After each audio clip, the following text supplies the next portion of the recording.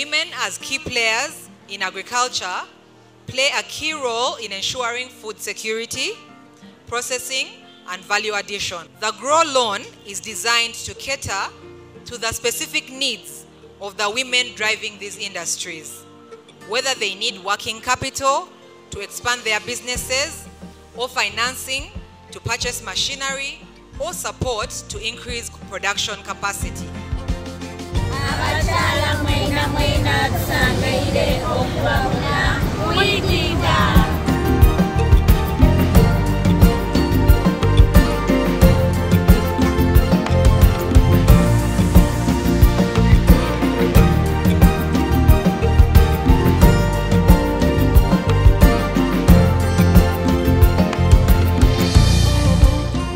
Ekigendererwa kyaife ku dfcu bank tukyusa embeera ey'abantu n'ebyenfuna mu Uganda.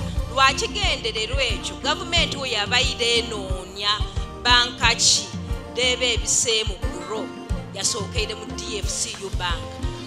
Olw'okubanga ekigendererwa kyaife kigemagana n'ekigendererwa kya grow loans. I want to thank dfcu bank for being one of the biggest banks in the country, which is progressing with the people of Uganda.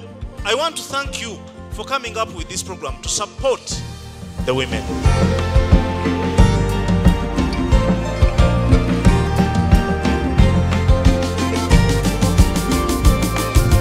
Bamayi muhariyata mwise mwikurauti akaunti kuna basiringi mu bwangu nabi wambagane ninanywe kutowatonise linambo kutowatonise tingo ninafe pabene kusanyuhenga babantu mwiza mututukiyenga dfcu bank mufune sente gino musolo kwekulakulanya okwongera mu business jaisu tusigale nga twabengulu nga bakyala government niye ekiri kulingirira abantu mwenna abazze namunju w'omuntu yenna alabiseeko wano ejinja abakyala mwenna okuva Uganda okuva wano Jinja City okuva Mbale Tororo mwenna tubebaziza mwebale nnyo mwebalire ddala temujjanga okwo mujje mufune loan.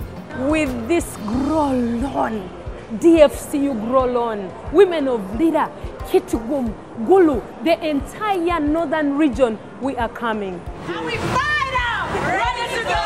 And we fight out, ready to go. And we are going further together. DFCU, going further together.